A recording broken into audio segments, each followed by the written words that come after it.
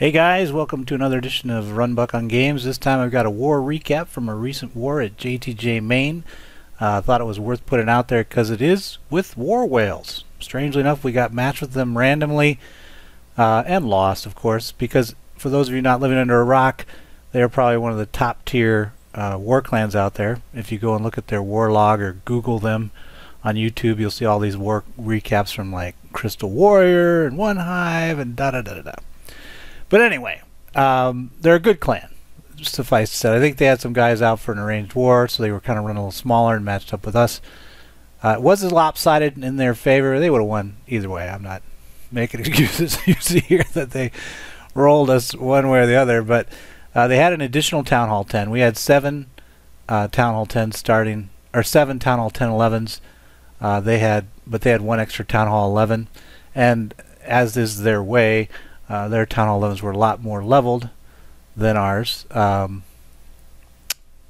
in both their 10s too. I mean, here, let me show you. I did a little quick analysis though, because on the silver lining of it all, we actually beat them on Town Hall 10 and 11.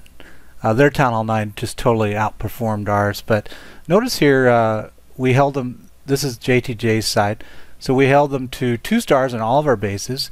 And look how many times they hit some of our bases: 3, 2, 4, 1. 4-2.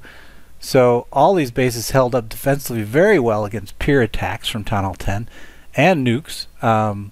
You can see here where they were nuking. So like here, this guy, which is I think is Yoda, one of their long-term players, hit 2 and got held off and then didn't use his second. Then their number 2 guy hit 3 and hit 1, and I held him for 1. So really good holds. No nukes actually occurred from their hit downs, or what we call nukes. Their nukes didn't result in 3 stars from 11 to 10.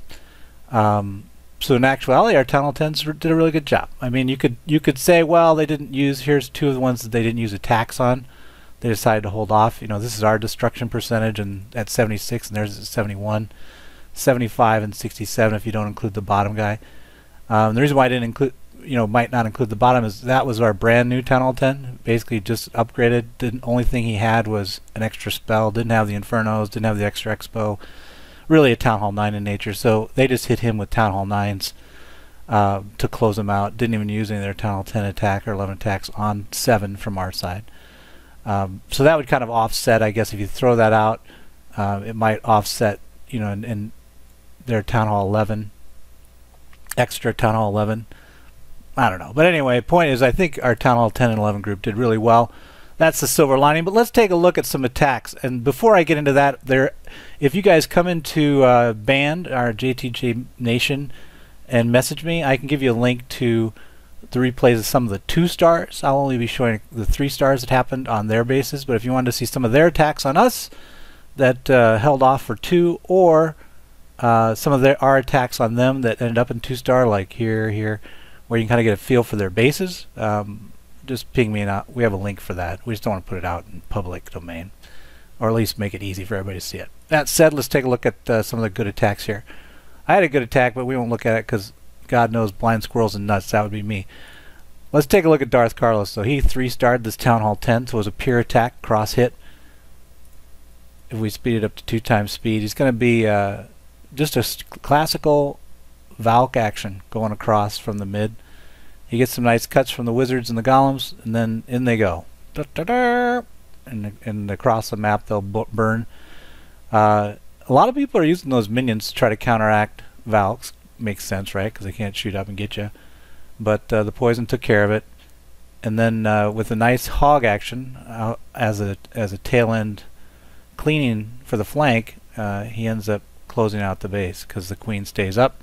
And the hogs, look at the value he's getting out of that hog team in terms of no bomb action. So really it was a nice, and this is a fresh hit too. All of our, if we go back and look at one of the other things that was great about our attacks I mentioned how many times they'd hit ours and ours had held, so great defensively we did at Town Hall 10 and 11. But also attack-wise, we didn't get any scouts because our Town Hall 9s were struggling so much. Really all of our extra attacks were hitting down, and but look at all of our attacks, 1 hit, and we're getting these really great percentages against their bases. So again, really a great job by our Town Hall 10 and 11 crew in this war. Let's see, take a look at another one. We'll shift down, I think, to, I mean, we've all seen 2 stars of Town Hall 10, so I won't go into those. Let me see if I can find you a non-nuke. Here we go, RedAce. Town Hall 9. Now, all their Town Hall 9s are really well leveled. It's probably one of the things that used strategically is, you know, they come into most wars with just max Town Hall 10s, max Town Hall 9s, just a few non-max players. But this is RedAce going in. Again, it's going to be a split healer, so Heva, I think is what they call it. But they'll start out with the Queen Walk with some of the healers, 4, and then we're going to come off the other side with the Valk action and healers on that team, which is something that JTJ's been using quite a bit at the Town Hall 9 level, and it seemed to be working at least till this war. We're going to have to analyze their bases a lot more and try to understand, you know, what we were doing wrong. Because clearly we hit their Town Hall 9s a ton and just couldn't get it done. Now, you know, we had the update was that day. We had the disconnect. Some people got disconnected, but you know, again, it was clearly they had us hands down at Town Hall 9. It wasn't even close. But you can see here, nice job of where the Valks stay with their healer teams and the Queen, and then pair up together, and then that enables really a nice drive through to clear out the backside on the bottom. If I clean it up here, and around they go. Most of the time we had a lot of high percentages, 95, 98 square time, so a lot of their designs were doing a really good job of forcing, you know, attacks like this walk to run out of time, and maybe that was by design. Darth Carlos is a nuke. Oh, Batman, another great place. We'll close out with this one. Well, no, we'll just keep looking at the 3 stars because all their bases are pretty well leveled. But those are the 3. These are the 3 that I highlighted in the what do you call that? The little image you see on the YouTube video. There you go. Whatever. Isn't that descriptive for you? So once again, though, you can see it's the same style of attack. So we got the Queen Walk with then healers in reserve for the Valk action that's going to come here shortly. I'm going to speed it up because we're going to be looking at a few more videos here, or more replays. They had wizards and some other ground action, but the poison was able to handle it with the princess. Let's see, that's a Clan Royale term. Coming cross contamination for the Queen to actually help them get through the CC. But then bang, Valk action does, so the Queen basically did a very nice, what we call tabling, cut a big chunk of the base of the line, a nice straight run for the Valks off this flank, and then through for the letter L, if you are a fan of Sesame Street. Let's take a look at some of the other 3 stars. There weren't many. We had a lot of opens. A-Boy was a nuke. Woo-Boy is not, he's a Town Hall 9, one of our higher Town Hall 9s. So again, same mix, right? So one of the problems we might have, I think, is we might have over-obsessed on this specific attack style, and so not all bases are, you know, you would think they are, but I think with and some of these guys might have also upgraded their spring traps in this war, so we might have been facing some upgraded spring traps, which would really whittle down Valk action. You know, that extra space sprung goes from 1 Valk sprung to 2, and if you've got, what is it, 5 springs at Town Hall 9?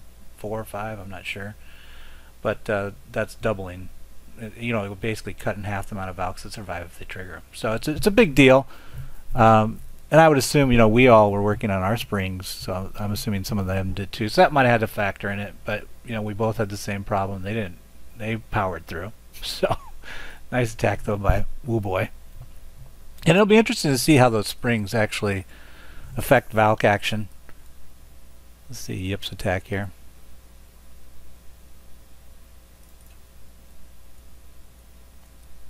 And lo and behold, is it another healer walk with a Valk action and with a Heva in the back? Yes, it is.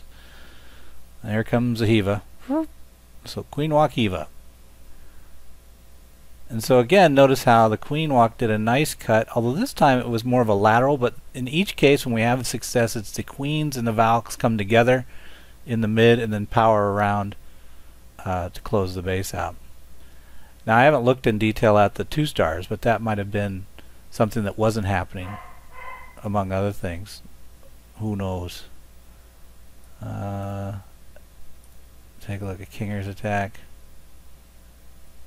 See how all their bases though are really nicely leveled? 30-30 heroes, and we're in their 20th guy. And you can tell, well, we got 27-30 heroes, so we're close, but we're just not, we weren't just as leveled consistently as them. Okay, trying to drag into the CC, letting a little nice Tesla farm. Queen powers through it, but the healers were smoked. But we don't have healers. Oh my God, we're doing an air attack. Way to go, Kinger. Breaking the mold. Breaking the mold, and oh, my wife is bringing me a soda. She's so nice. She's the nicest. Yeah. Anyway, so really nice attack, and I think with the the Loon and Hound upgrades coming through in the recent patch, you're going to see more of that. Maybe not at Town Hall 9, but at Town Hall 10 and 11 for sure. Another great attack here. Oh, didn't want you guys to think we were getting off track. Another Heva. This is basically called the Heva show. Here's the Queen Walk going in. She takes out the AD. A little hog to trigger the CC. Oh no, it's a golem. But see that golem? We get that away from the Valks so that can pop, and that the Golemite destruction AoE does not impact the Valks, which can really tear them up. Bang, right into the Tesla arm, and on we go. Now in this case, look, so we did not come together. We have two separate groups. Healers are supporting each other, and then they meet in the middle. So much for that theory I mentioned earlier. Good job, Nick. Oh, and Amagnus, our clan leader, doing a great job keeping the ship running at JTJ. I owe him big time. Let's speed it up here. So he's coming in with 26-30 royals. And for once, look, we're gotten down to what, the 22nd one? We do see some weakness in their royal levels, 24-25. Little minion action in the CC, pre-triggered, and then we come in from the other side with the king. And oh, they all come together nicely right there. That was a nice pullback. Chaos and pandemonium in the mid. And voila.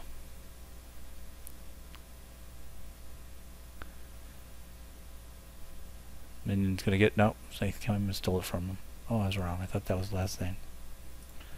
Okay. What are we at now? 24. Oh, replay not available. See, a lot of the replays won't be available because of the patch came through, and then they did the second patch. So that's it. Those are the ones we do have that were 3 stars. So I hope it helps you guys as you are preparing for your wars. And if you ever face war whales, here's some great bases that you could try. They definitely, if we take a look at the attack set, let's see here. It starts here. Oh wait, no, let's look at enemy team defenses. So you can kind of get a sense for which bases that you saw might be of interest to you.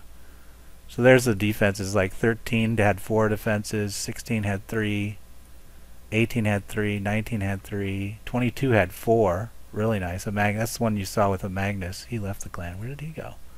Why would you leave war whales? He went to Owlslayers. Okay. Sorry. Whoops. Messed up. Go back to this defensive stuff. There's a guy that left. There's a 3 from TDH, a 4 from Zeus, and 3 with Jippieh. So there's 5 or 6 really good bases. I don't think we had some of those lower ones, but some of the top ones we definitely had for you to take a look at. So hopefully that helps. Otherwise, we'll see you guys around, and we'll be releasing pretty soon our Gauntlet series, which I think you guys are really going to like. It's really going to break down the bases and get back to old style JTJ video analysis, trying to really boil down the technique, I guess, or framework for a given base structure, and move from there. But it'll be fun. We'll see you. Goodbye. What am I gonna do? My clan sucks. Hey, it's JTJ. I think that's an all-out attack. No, it's the legendary JTJU. JTJU.